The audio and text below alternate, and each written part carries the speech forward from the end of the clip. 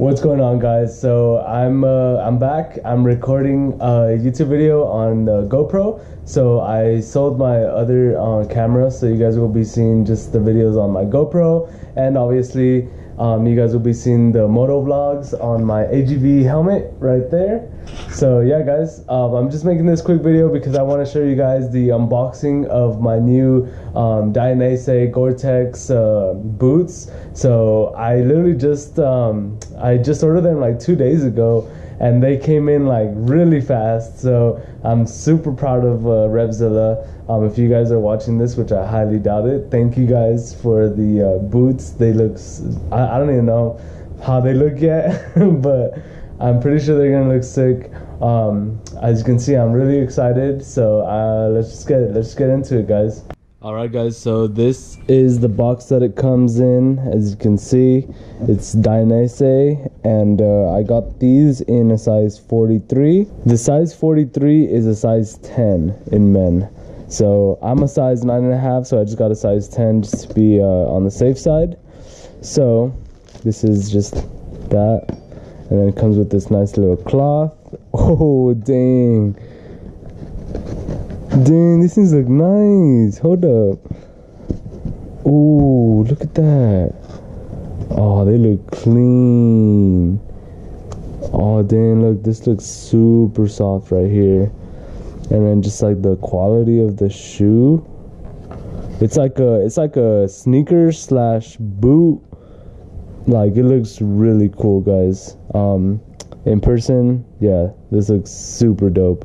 And then the cool thing about them is that it has this like the Italian colors right here, just like the AGV helmet.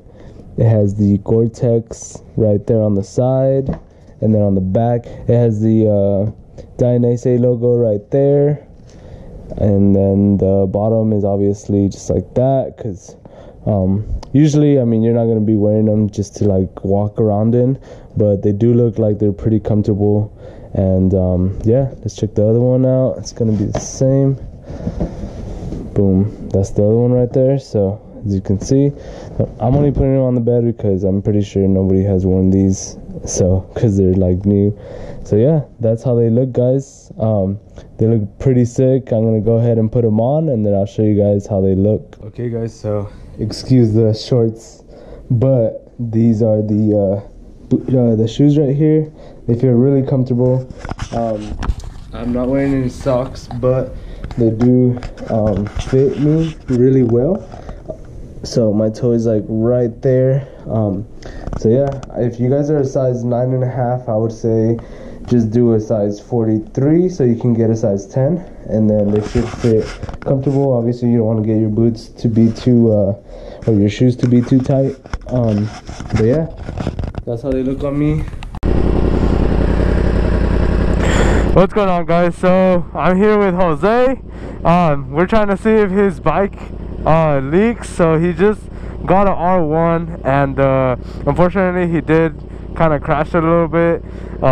So it's leaking a little bit down there. As you can see, the oil's leaking. So we just wanted to see if it was still leaking. We kind of tightened it right now, but it's not working. So we're just gonna go back, and yeah, guys, I'll just do a little walk around. This is my R1 right here, and yeah, mine is leaking too, as you can see down there. But yeah, let's go back. Huh? What? Let's go. Yeah, so I can't ride today then. Nah. Hell no. Nah, it's still leaking like a bitch. No, I'm gonna go back. I'm gonna take off those carbon fiber things, and then I'm either gonna leave them off for right now until I fix them, and then just like put them, and then just tighten it like that, because it's leaking a lot too. Yeah, dude, if it gets more on your tire, then you're fucked. Yeah.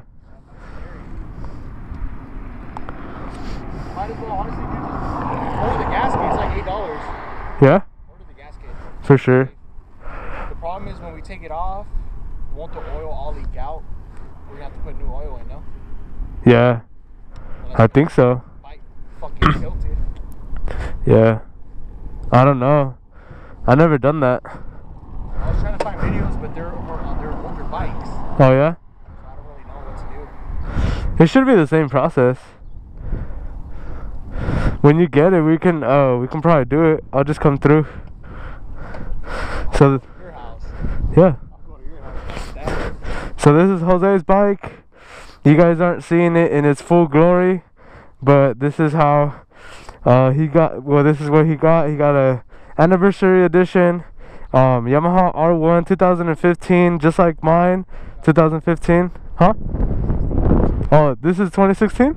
Damn. So this is a 2016. The mods that it has AGV levers. It has this sick seat. I forgot. Oh, Saddleman, I think it was. So Saddleman seat. It's super comfy. It's like super cushiony. And then also these aftermarket like carbon fiber looks right here, accents. And it's it has a Graves exhaust. Sounds really dope. And then that's pretty much it for like all the mods and stuff. It's not super modified, but yeah, this is how she's sitting right now. She's gonna get sold, so if you guys want to buy it, I'll put his Instagram on the description down here. And yeah guys, we did trade our discs, so he got my old ones and I got the other black ones just to murder out the look, so as you can see. But yeah, if you guys are trying to buy it, make sure you guys message Jose. And then okay, and then I'll do a separate video on a separate walk around on my bike. But for now, we're just gonna probably have to call it a day since both of our bikes are fucked. Yes, sir. Damn. Alright guys, peace out. What is going on guys? So I'm gonna show you guys just a quick little walk around of my Yamaha R1. So as you guys can see from my last videos, it's changed a lot and it's been a drastic amount of modifications done to it. So like I'm just gonna go ahead and breeze through the modifications real quick, just because we're about to head out.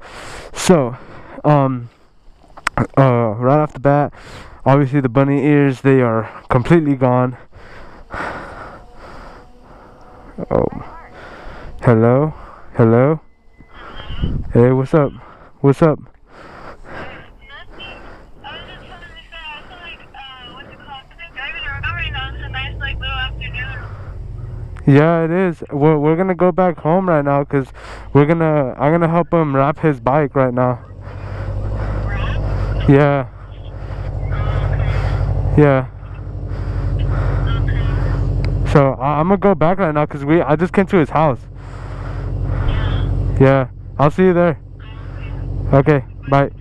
I'll just let you guys enjoy the beautiful afternoon and the beautiful sound of the Yamaha R1.